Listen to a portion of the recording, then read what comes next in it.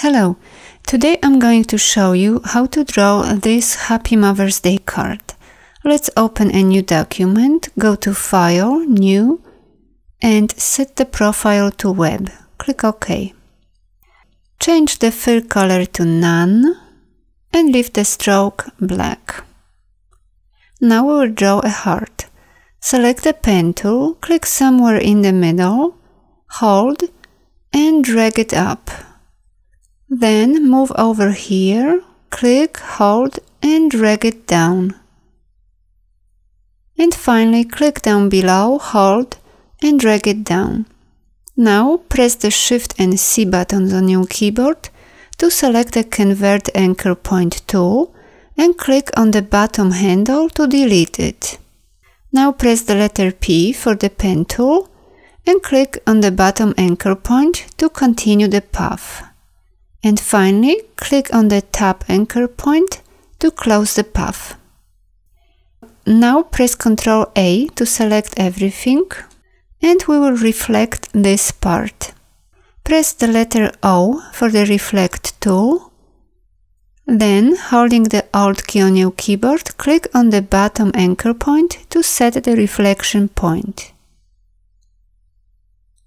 Choose the vertical axis and click Copy.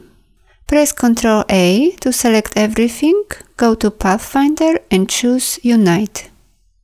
Next, we will make two smaller hearts inside this one. Press the letter S for the Scale tool, press Enter, change the uniform to 80% and click Copy. Next, press Ctrl D to make one more copy. Now, with the little heart still selected, let's remove the stroke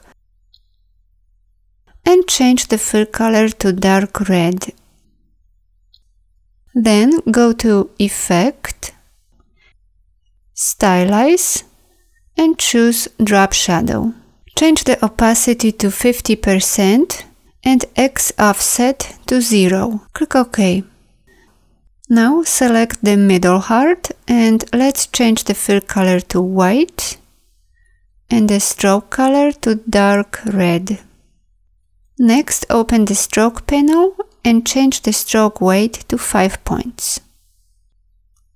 Now go to Effect, Stylize, and choose Scribble. Change the curviness to 9, variation to 6, and spacing to 8. Click OK. Now go to Effect again, Stylize, and choose Drop Shadow. Check the preview box and leave the settings as they are. Click OK. Now we will add a text that will wrap around our heart. Select the largest heart, then click on the Type tool, hold, and select the Type on a Path tool. Click on the bottom anchor point, change the font size to 0.3 inches, and type your text. Now highlight it, press Ctrl C on your keyboard to copy it, then click on the path, press the spacebar a few times, and press Ctrl V to paste it. And repeat until you get to the end of the path. When you are happy with your text, go to the Selection tool to select everything. Let's apply a red stroke and decrease the stroke weight to 0.5 points. Let's change the stroke color to lighter red. Now go to Effect, Stylize, and select Drop Shadow. Change the opacity to 30% and click OK. Thanks for watching, bye bye.